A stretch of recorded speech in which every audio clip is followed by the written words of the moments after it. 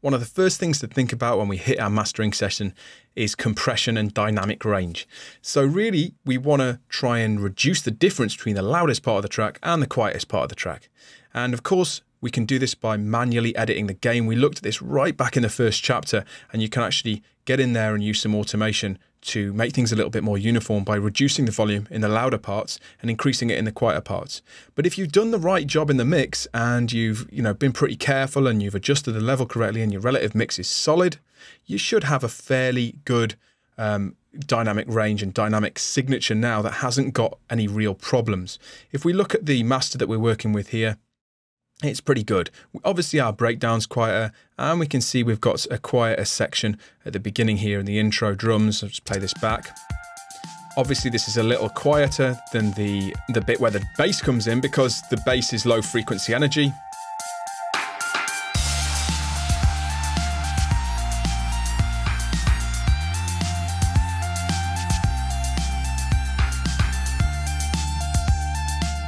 And the breakdown is obviously a little quieter as well, because we haven't really got any instruments present.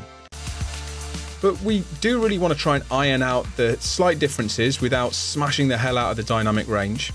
And we do that by applying bus compression. I'm going to talk about two things in this tutorial: bus compression and what I like to call cascaded compression. And cascaded compression is essentially using more than one compressor in your mastering chain. And we'll look at why that's useful and important in a second. But first of all, let's think about basic bus compression. Now in Reason, right on the mixer, we've got this SSL modeled bus compressor right here, master channel compressor. And just by activating this, we can start to reduce the dynamic range and apply a bit of gain reduction. Now, because we're mastering, we really want to keep things nice and transparent. So we want to keep the attack and release fairly slow. I would stay away from the auto release and just keep it on the slowest setting. And a nice minimal ratio, so 2:1 will be fine. And I like to apply around about, say, 3 dB of gain reduction, no more than 4 certainly at the loudest parts. And then what you should find is that when you go back and you play it at the quieter sections, you're getting very, very small amounts of gain reduction. So this is allowing 2 or 3 dB of volume to come through, of level to come through in these quieter sections. When things kick back in, you really shouldn't hear it. Now, this is, like I say, modeled on SSL bus compressors, and they're renowned for being transparent. They're renowned for doing a great job at exactly this, and that's why it is strapped across the whole master channel, because it's very capable of supplying gain reduction and reduction of dynamic range without pumping artifacts and without, really being able to hear it doing its job. With that applied, you would think, well, that's enough. We don't really need to apply any more compression. In this case, that might be true. But in other situations, you might find that applying 2 or 3 decibels of gain reduction with the bus compressor might not be enough. And you might find that, you need to apply more compression. Now, of course, you could raise the ratio, decrease the threshold of the bus compressor, and say maybe get 6 decibels of gain reduction. So we could go to, but you can start to hear it, and it's not conducive, it's not right for mastering.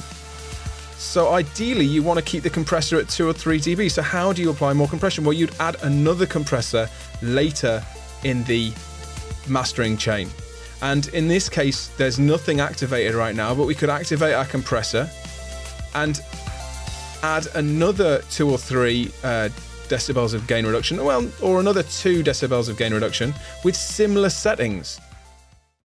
Now you should find that this sort of treatment using 2 compressors gives you a more transparent result. Let's keep it playing back. And you can see that there's not really a massive amount of change to the overall sound. I'm not sure that this actually needs this extra compression, but just to show you, we can apply really 2 or 3 decibels without affecting the dynamics of the track too much. And obviously using a fully featured compressor like this Gives us a lot of control. We can control the input stage and the output stage very easily. We can have nice long attack and release stages. And this isn't the only compressor we can use. Of course, this is the M class, but we can use one of the rack extensions. And a nice one is the Decam bus compressor. And this is specifically for mastering and specifically for this sort of job.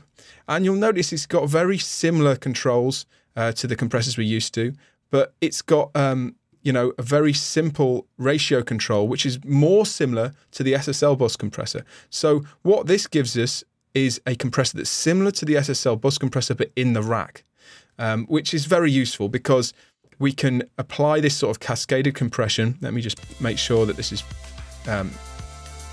in. There we go. Now I'm just going to apply very small amounts. And the nice long release again. One mastering engineer once said, and I don't remember exactly who, he said, give me a compressor with a release, with an attack time of forever and a release time of forever, and I'll be happy. So long attack and release times are perfect for mastering. You get that transparent result. So there we go, 2 cascaded bus compressors. And of course, if you find you're getting artifacts, there's a mix control on this as well. So we can mix some of the dry signal back in, essentially giving us a slight parallel compression effect. And that's without anything else applied right up until now. Let's just make sure the maximizer's disengaged here. It wasn't actually creating any gain reduction. So with 2 compressors at this sort of setting, we've still got a nice transparent effect, and that's cascaded compression. So bus compression and cascaded compression, very useful in our mastering chain. Next up, I'm going to show you a trick for increasing density and reducing dynamic range in a similar way, but using a different technique and using parallel channels.